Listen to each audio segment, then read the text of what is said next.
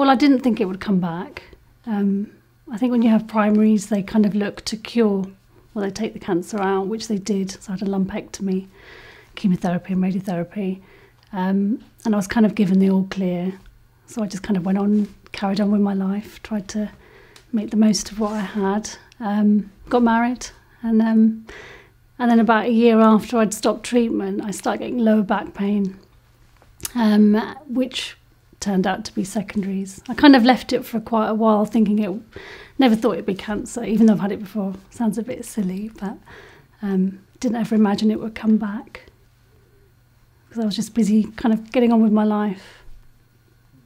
In February 2014, I found by chance, I had reported to my GP that I had concerns about bloating in my stomach, and my oncologist had said, actually, I think this might be side effects from the chemotherapy that you've had, but I just had this feeling that there was more to it, and I insisted my GP to refer me for an ultrasound, and she said she could do it privately, so I did it very quickly, and they were actually looking over my stomach, but they actually happened to skim my liver, and that's where they found that the breast cancer had spread to the liver.